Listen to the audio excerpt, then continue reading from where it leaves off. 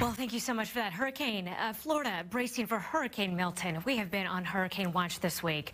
This is moving in less than 2 weeks after Helene ravaged parts of the southeast.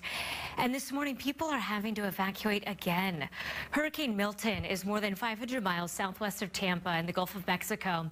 And it is forecast to make landfall tomorrow night or Thursday morning as a Category 3 major hurricane. Fox's Kennedy Hayes is live in Lakeland, Florida, with a look at how people are preparing for the storm. Kennedy, what are you seeing this morning? Abby, well, I can tell you the ones that are choosing to stay and ride it out here in Polk County are stocking up on those last-minute essentials. I mean, I feel pretty fine. This would be my first, I guess, major hurricane, and pretty much just filling up gas so that the generator can run. It's a little bit daunting. I am from the area, and this is not the first hurricane I've been through, but it's been a little tough on this one. Everything's running out. Gas is hard to find. Plywood's hard to find. Food's hard to find. Everything's hard to find. We're putting boards on the windows on this one. We haven't done that ever before. Where I am in Lakeland, Florida, is right in between Tampa and Orlando. This area was hit by Helene just 2 weeks ago, but saw little damage to homes, mostly just flooding and lots of debris. Lakeland is in Polk County. It's one of more than 50 Florida counties that's been asked to evacuate. The line of cars at several gas stations this morning in this area has been very long.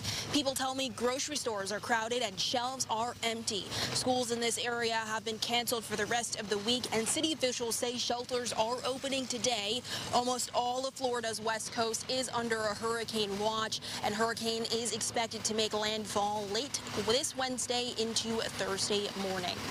In Lakeland, Florida, Kennedy Hayes, Fox 13 News. And Kennedy, I do have just one follow-up question for you. You mentioned this. I've seen that people in Florida don't have to necessarily evacuate hundreds of miles away, and that other shelters are opening up closer by.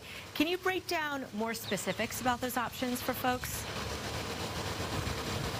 Yes, so first, we're about 45 minutes from Tampa. So those who are coming from Tampa have tons of options across Polk County. There's about 12 shelters that open starting at noon local time today.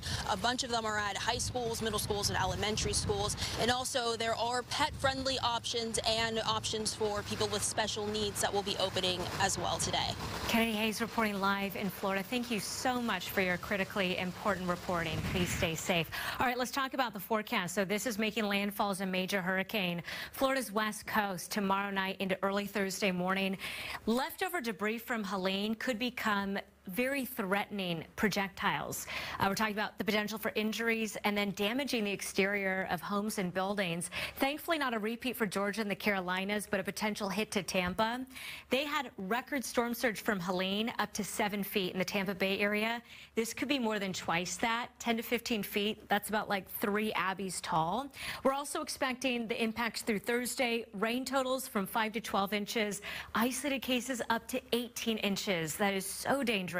Damaging winds, also a real potential threat, and isolated tornadoes today and tomorrow. It's a Category 4 right now, and it could flirt with Category 5 strength today. So right now, winds 150 miles per hour, barely shy of a Category 5. It's moving over very warm waters as we put this into motion. It will encounter a little bit of wind shear, and that can tend to weaken storms. But even then, it's still going to be a Category 3, a major devastating hurricane by the time it makes landfall. You see in the red and blue colors those hurricane and tropical storm warnings. This has marked the lowest pressure in a storm in the Atlantic Basin since 2005, the strongest hurricane in the Atlantic since Hurricane Dorian in 2019. This is the worst system in over a century for west central Florida. Impacts hinge on the landfall location. Tampa Bay, by the way, has been preparing for a direct strike over the years. They did some tests in the aughts.